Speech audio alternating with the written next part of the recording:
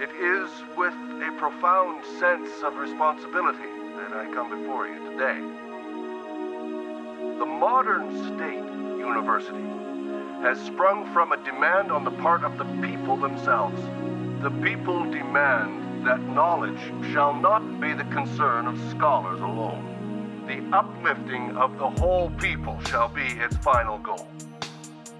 Not long after the University of Alberta welcomed its first class with a view to helping build a new province, a group of Scandinavian settlers farther south founded the Camrose Lutheran College in 1910, driven by those same practical concerns of a burgeoning frontier.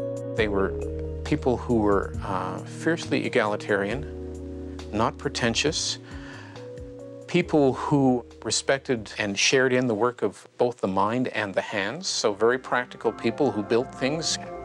And I think that's part of the ethos here. This has been a community shaped by both a kind of Norwegian Lutheran piety and a kind of Scandinavian social democracy. For a time, the U of A and Camrose College thrived as beacons of professional training, research, and inquiry. But in the 1930s, the Depression threatened the very existence of both. Had it not been for two people on the staff here, Chester Ronning and Edwin Berg, who offered to keep it open, keep teaching, without any guarantee of pay, the Board of Regents was really struggling with whether or not this institution could continue to operate.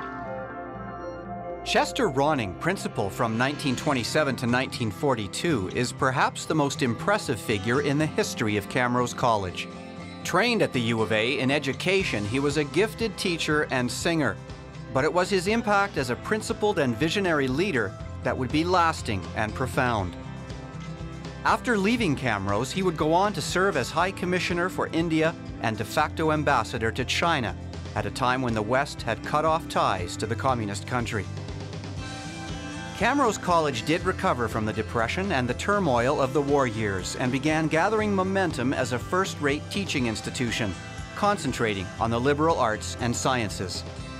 In 1959, it began offering a first-year transfer program to the U of A, and by 1985 became the first private college in Alberta to grant degrees.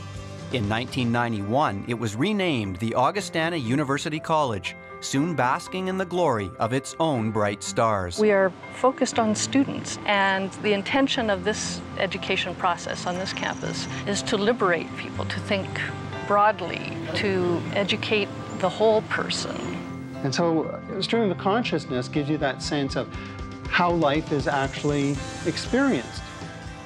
True to their Norwegian heritage, students at the college have shone in Nordic and other sports, and taken to the international stage in choral music. If you think about the Scandinavian tradition and the Lutheran tradition, singing is a staple. It's part of the praise, part of worship, and it's important in building community.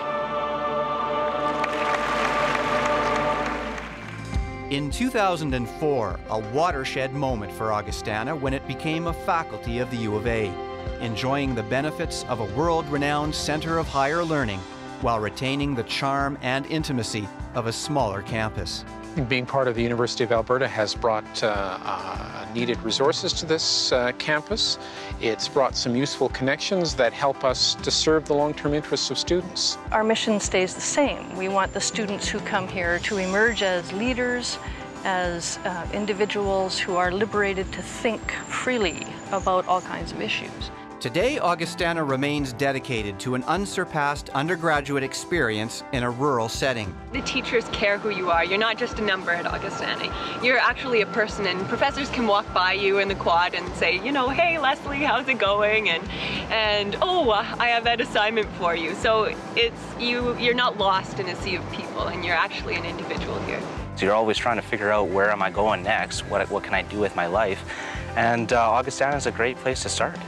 The Augustana experience is still rooted in a rigorous science and liberal arts education, but in recent years, the campus has also offered transformative opportunities in outdoor education, international development, and community service learning. The experience for students can be as transformational out of a 20-hour voluntary or out of a 20-hour service learning commitment in the community as it is in the most intense international experience. It just takes your learning to a whole nother level to be able to interact with the community that you're living in and learn more about it that way. When people talk about your community, say, oh yeah, it's a university town, it's a university city. I think that's an honor. I think that's a privilege. And so we say to people, if you want to be in a small campus environment, we offer you the best of both worlds. We offer you that environment with the degree that will open doors anywhere in the world. Here's to 100 more years for Augustana.